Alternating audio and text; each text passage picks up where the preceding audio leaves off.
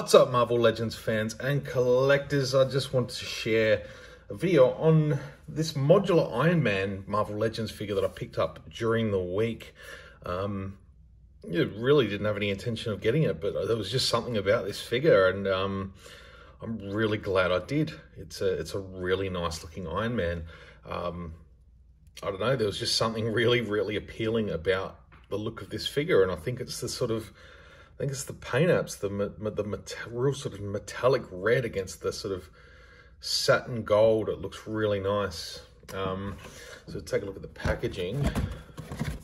It's modular Iron Man. I have gotten rid of all the stuff at the back.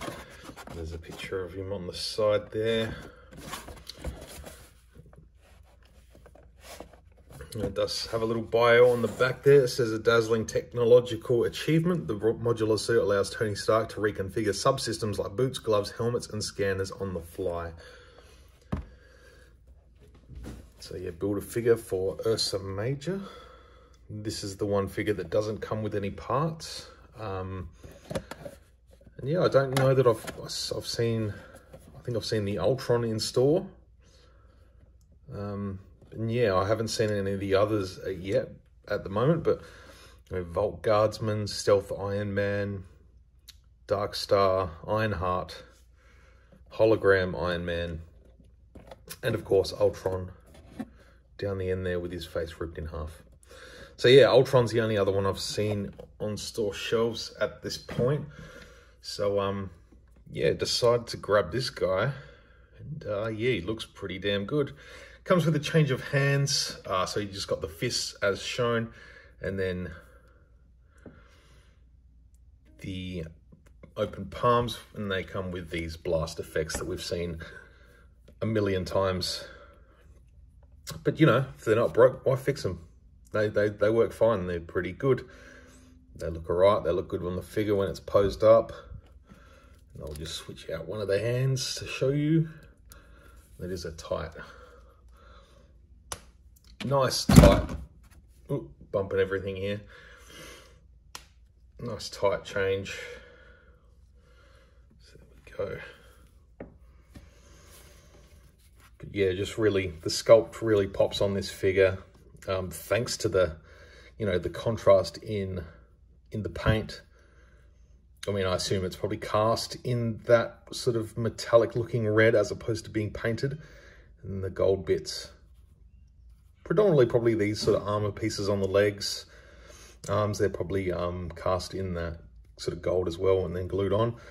And then these parts here are probably painted, but it's hard to tell. They may actually be cast themselves in that gold color because they seem to be separate pieces. There seems to be some sort of separation there.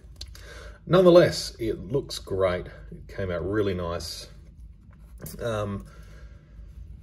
I really want to get a animated Tony Stark head, so I really want to try and find that anniversary retro one that came out recently, because I reckon the Tony Stark head would look awesome on this Iron Man.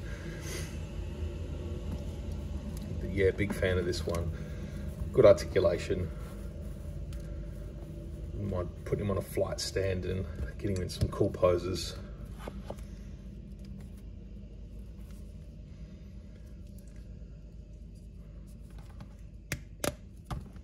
But yeah, it's just a figure I've decided to pick up during the week. You know, have a figure craving. Which is like, I just want to buy a figure. So I did. And, yeah, I do sort of dabble with the animated or the sort of comic style sort of Marvel Legends every now and then. I did pick up the Marvel's Ragnarok a few weeks ago. But this one was definitely one I really like the look of.